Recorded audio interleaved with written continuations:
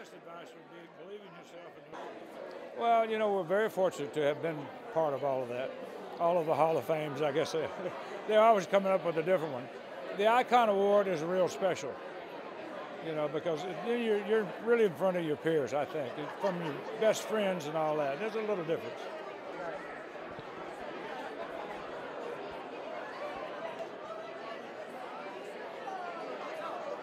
A drummer that I just worked with on my album lost his house. A lot of friends came very, very close to losing their homes, and it was random because you couldn't understand why a house across the street from you would burn and yours would be safe. So what is really extraordinary is how much everyone has risen to the occasion of support and love and care and community.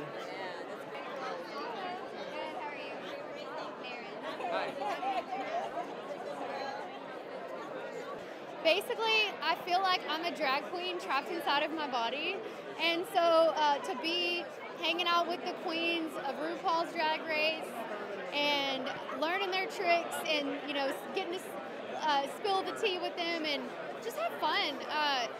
It was a dream come true, and I just really admire that enterprise. I think that it's just really fun, and it just allows people to be themselves and have fun with it. And I mean, the world would be so boring if we didn't have drag queens, I think. What brain is that? That's thank you.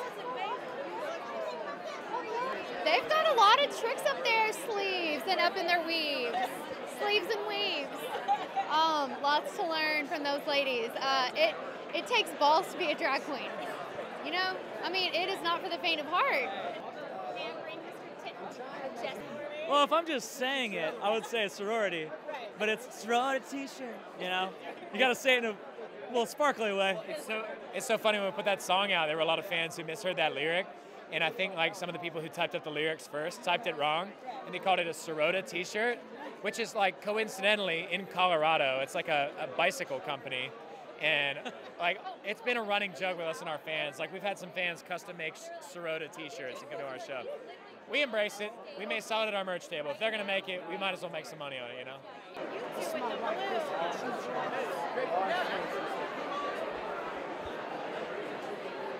Definitely.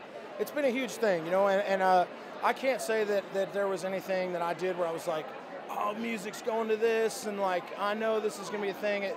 I think I just happened to be one of the lucky guys that stumbled into that, and we realized early on, after it was starting to take off, how big of a transition it was going to be. So it has helped us tremendously. Guys like Dan and Shay are killing the streaming thing now, and so it's really cool to have, you know, a couple songs over 100 million streams is like pretty crazy, you know, it's awesome.